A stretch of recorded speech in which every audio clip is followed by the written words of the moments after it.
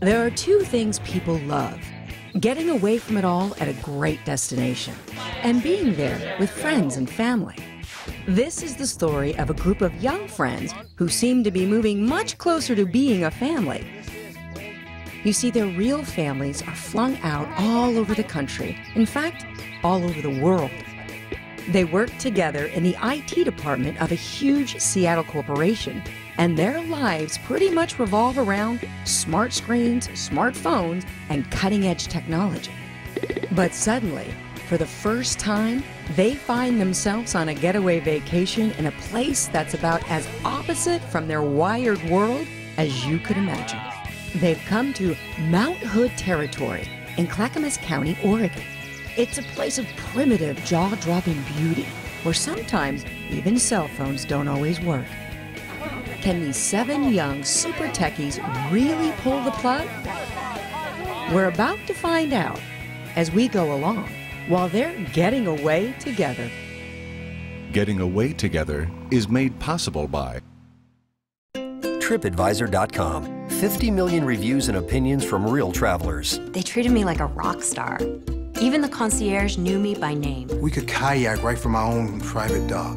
It felt like we had the whole island to ourselves. I could almost reach out my window and touch the Eiffel Tower. What an amazing vacation. We can't wait to go back. Fantastic. Millions of reviews of hotels, vacation rentals, and more. All from real people who've been where you want to go. TripAdvisor.com. You've planned your trip for a long time. Wouldn't it be nice to know someone is helping you make it safe and relaxing? For more than 20 years, CSA Travel Protection has been making travel convenient with friendly, expert service, giving you security that your travel investment is safe, whatever happens, and the assistance you need from travel delays to emergency care. Before, during, and after your trip, we're CSA Travel Protection. Hey guys, you would not believe how beautiful it is here, and we're skiing in July. This is the view of Mount Hood from our vacation home. Awesome. That's us in the woods this morning. It was magical, like out of a fairy tale. We went kayaking on Trillium Lake, and when you look up, you see this incredible view of Mount Hood surrounded by glaciers. The whole place is exploding with color. It just feels like we're in another world. Oregon's Mount Hood territory, close to Portland, a world away. It's only a little more than a 4-hour drive from Seattle to Oregon's Mount Hood territory. But for our urban dwellers, it was like entering a whole new world. We have never taken a vacation together. So Linda and Brian and Adam and Genesel and Gerardo and Jacob and I, this is our first chance to get away and experience life kind of disconnected to all the other stuff that normally consumes us on a day-to-day basis. We like to explore new opportunities, new adventures, and a trip to Mount Hood just sounded like the perfect thing.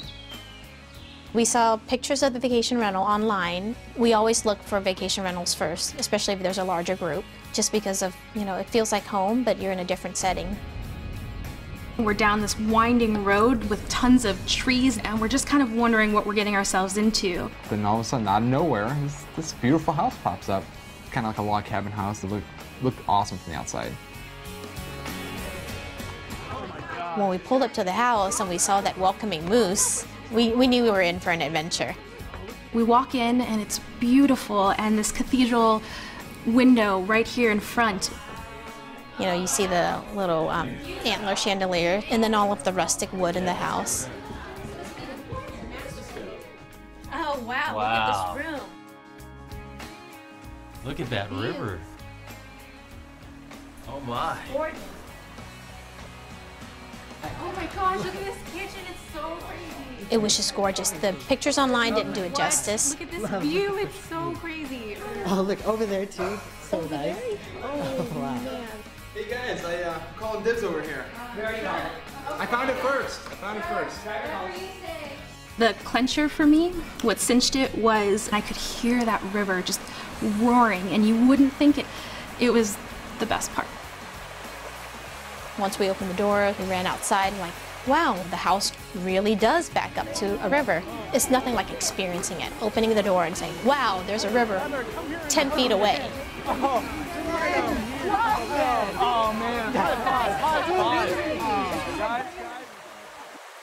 Oregon's Mount Hood territory reaches out from the greater Portland south to the Willamette Valley and east to majestic Mount Hood.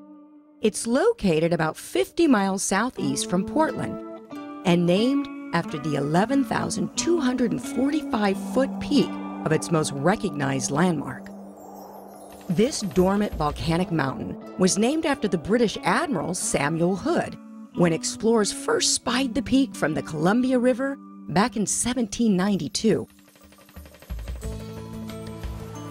More than 100 years ago, the U.S. government established the Cascade Range Forest Reserve and divided it into several national forests.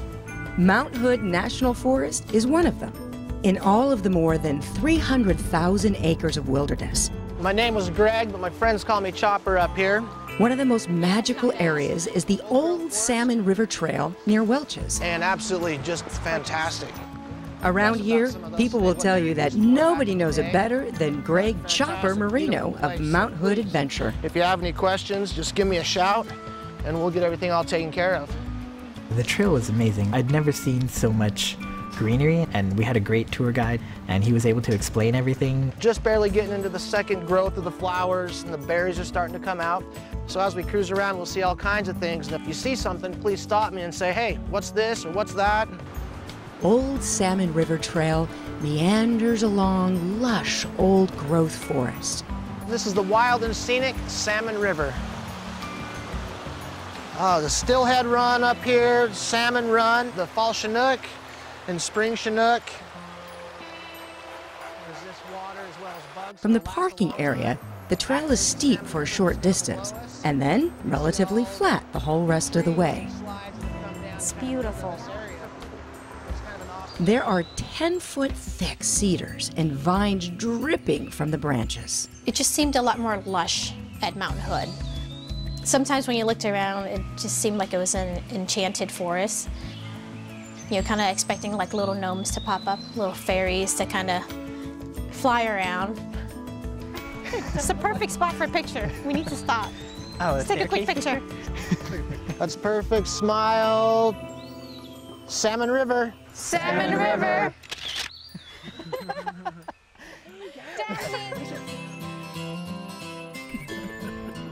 Anybody from Oregon will tell you, without reservation, that they're proudest of one of their handcrafted products, beer.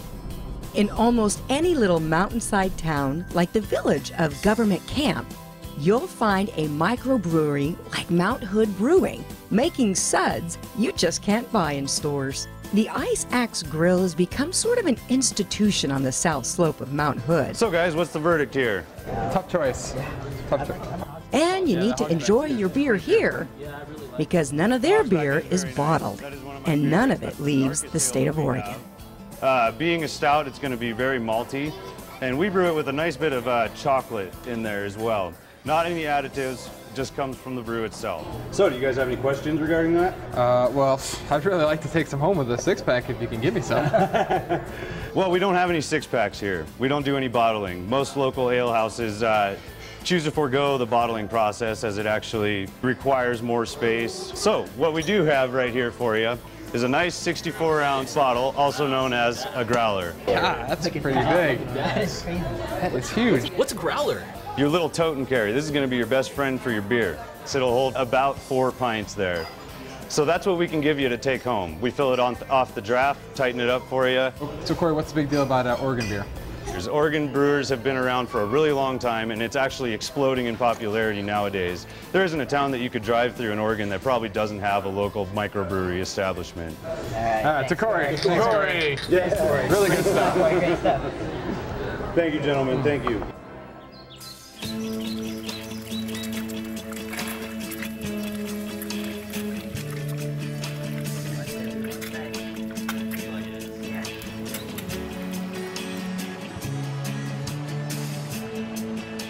Towering above all of this territory is Mount Hood itself. It's the highest mountain in Oregon, and it's rich with glaciers, actually creating a unique hotspot for something you can't do anywhere else in North America in July, except here. I heard that in Mount Hood there was going to be snow in July, and I didn't believe it. You don't see snow until you get about halfway up there. You're kind of circling Mount Hood, but trees are in the way, so you don't really see it. And then there's that one turn, and then it's right in front of you, and it's just, oh my God, look at all that snow. By far, my favorite part of the trip was the excursion to Mount Hood. It's the middle of July, and I could not believe how much snow was on that mountain. There were tons of skiers. When we went out to Mount Hood at Timberline, it was just the perfect day. Pretend you like each other. I absolutely loved the ski lift, and here's why. I'm absolutely, completely terrified of heights. And as I was on the ski lift, I'm taking pictures of myself as we're going up and just clicking and holding on for dear life, hoping that one of these photos gets a really great shot. And there's one photo in the history of all the photos that I've been in over the course of my life that I said is the most genuine picture of me you will ever see. Afraid of heights, but absolutely amazing, amazing experience.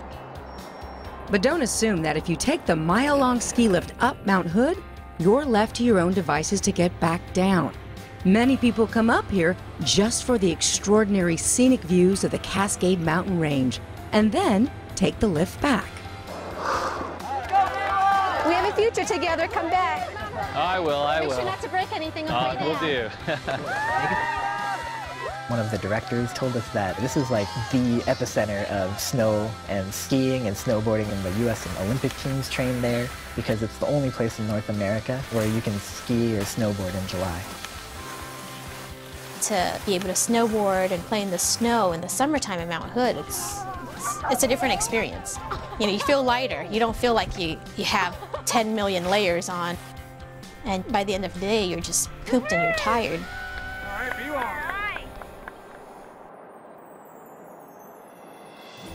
The Timberline Lodge rests at the 6,000-foot level of Mount Hood. A National Historic Landmark, the lodge was built during the Great Depression of the 30s by local citizens working under the Works Progress Administration, or WPA. It's publicly owned and privately operated today, but the folks who live around here think of it as their own. The floors are made out of Oregon white oak. We've got some of the pillars here made out of ponderosa pine. 55 feet, you see 6 main pillars harvested locally from the Pacific Northwest. Now these pillars hold up the roof, which gets heavy snow during the wintertime, because in the Pacific Northwest we have very heavy snow. So how much snow do you guys get here? Well, on average we usually get about 15 to 21 feet of snow, but the record is 27. You can see outside there's still a lot of snow in mid-July. Yeah. Let's take a look at this chimney over here. This chimney was made out of andesite rocks from the Mount Hood itself. Now, during the Great Depression, there was not a lot of money to pay for materials, so a lot of the materials were also reused. Now, these are actually chains from tires during snow, and these are railroad ties that were actually forged by hand into these andirons.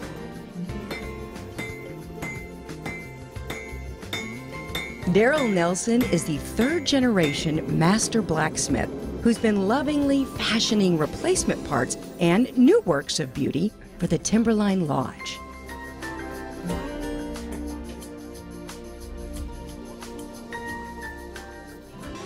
Today, the lodge is a hotel, restaurant, ski resort, and arguably the best place in Oregon for a steaming hot chocolate. Hi.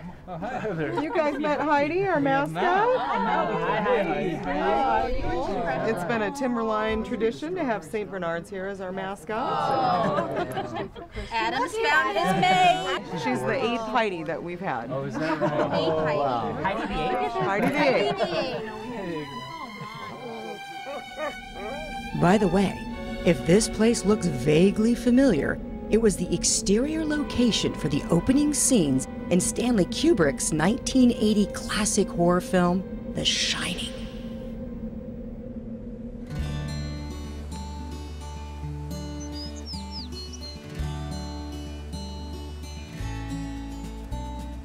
The same volcanic slopes that offer year-round skiing also provide runoff that enriches the soil of the valleys below, making the Willamette Valley one of the largest fruit-growing regions in the country.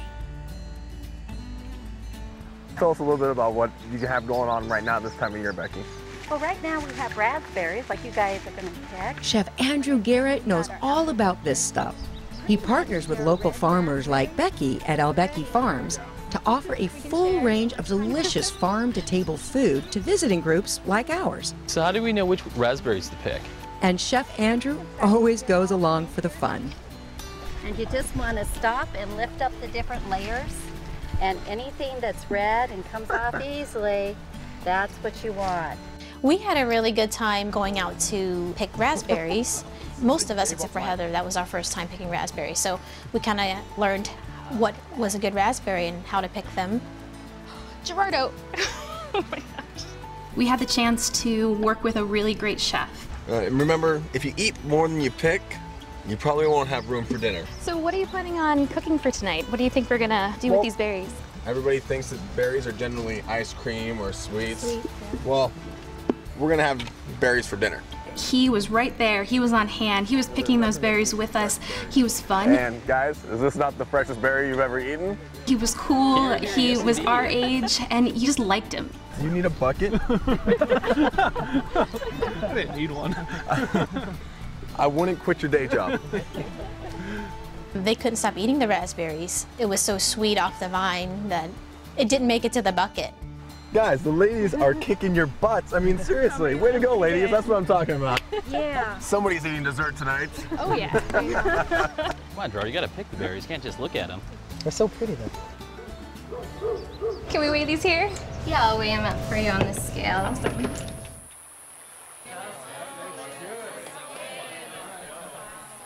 All right. Yes, those mushrooms look perfect, just like that. Don't overwork them. Keep them nice and tight, okay? Oh, thanks. He's very humble, but he is the chef master. He can make anything out of anything. That's gonna make for a perfect hash later, trust me. He had great ideas. He was on top of his game. He loved coming back here and just showing us that you can do these great things with these local ingredients. Hey guys, come on, let's save a few for dessert, will we? Sorry. You got to watch what he was doing, and I got to learn, and that to me is what has been so amazing.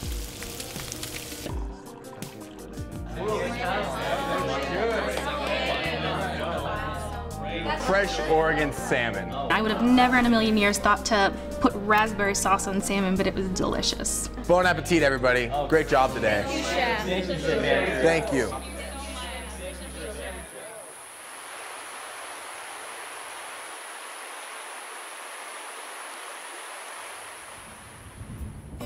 With all of the fairly civilized fun and activities available within the Mount Hood territory, it's pretty hard to realize that this was once the end of a brutally difficult 2,000-mile journey west for American pioneers. Only 1 in 10 survived. The Oregon Trail was the only practical corridor to the entire western United States between 1843 and 1870s. And if it hadn't been for the Oregon Trail, places we know as Washington, Oregon, Nevada, and Idaho might not be a part of America today. Early pioneers faced one harrowing natural obstacle after the next on the Oregon Trail. When they reached its end in Oregon City, they encountered the mighty Willamette Falls. Today you can get a bit of an idea of what those pioneers faced with a kayak trip that gets you up pretty close to this cascading wonder. A world-class paddler, Sam Drivo, runs Northwest River Guides, alias Energy Kayaking. Take care, guys. Have a great trip. Paddle hard. Enjoy the falls. All right, guys, welcome. We're here on the beautiful Willamette River, right in front of Oregon City. I'd never been kayaking before. I've gone whitewater rafting, where I'm part of a team to just kind of move the boat along and we have a guide to steer us, but I've never been responsible for myself. Oregon City sits on 2 levels. You have the lower level, which is the downtown area, and you have the upper level, which is the residential area in Oregon City. So as we come around this bend in the river, you can look upstream and see the 43 bridge. That is the oldest single-span arch bridge in the nation.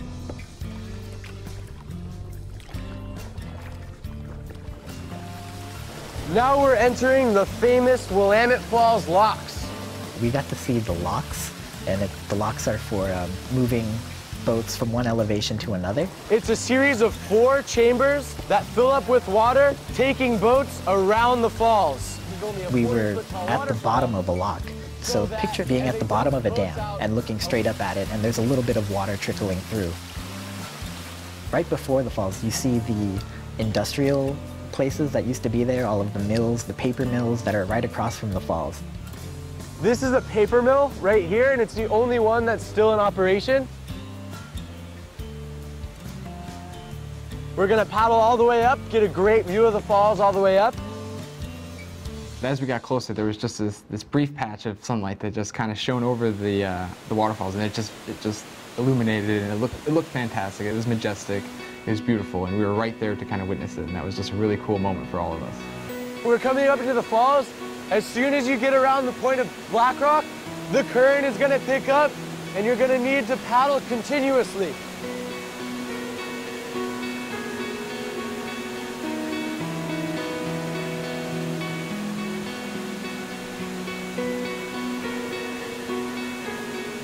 One of the coolest things our group learned about Willamette Falls is that it's the second largest waterfall by volume in the United States, next to Niagara Falls.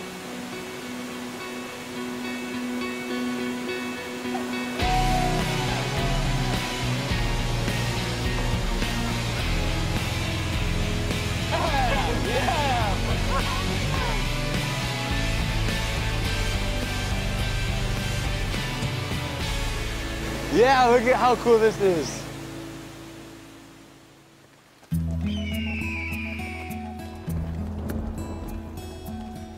The word nestled is overused, of course, but that's the only way to describe the resort at the mountain.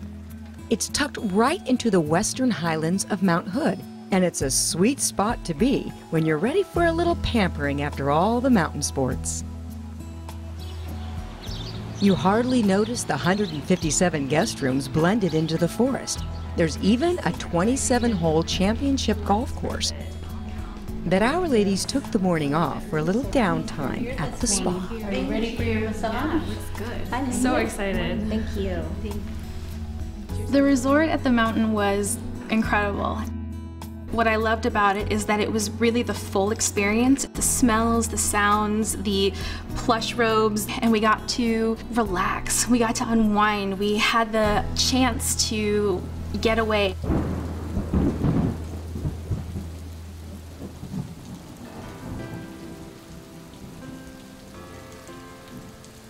Well, it appears that our 7 Seattle super techies have seemed to achieve the impossible, to unplug for almost a whole week.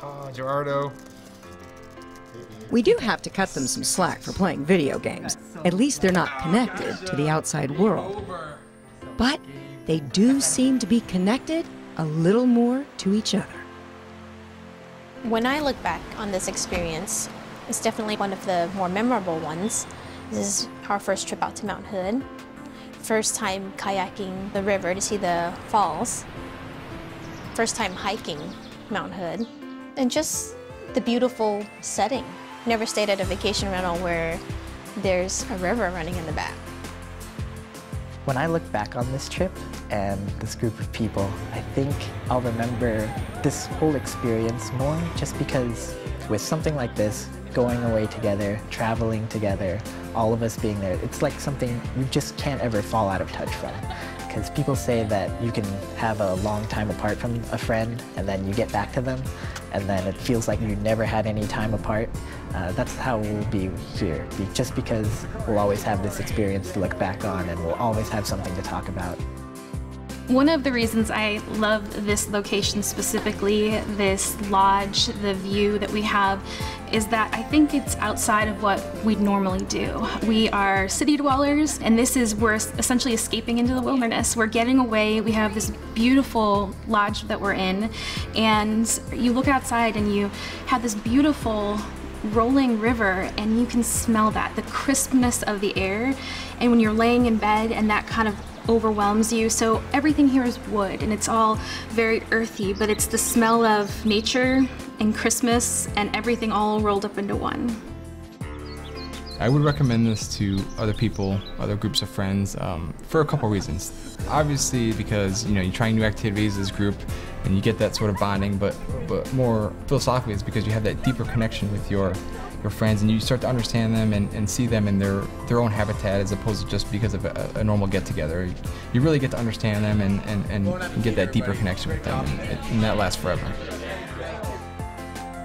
Someone once said, friends are the most important part of your life. Treasure the tears, treasure the laughter, but most importantly, treasure the memories. Even though these Seattle pals are still very young, they've racked up a fresh bunch of memories that will last them a lifetime. This might have been the first time, but it certainly won't be the last time we'll see them getting away together.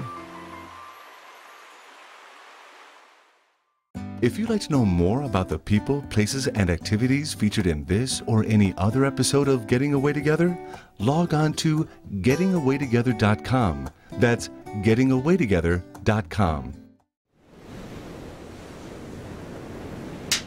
Vacation rentals used to be sort of a leap of faith. I remember my parents trying to book a house on Cape Cod, and it was like somebody's sister-in-law knows someone who might possibly have a house available that week.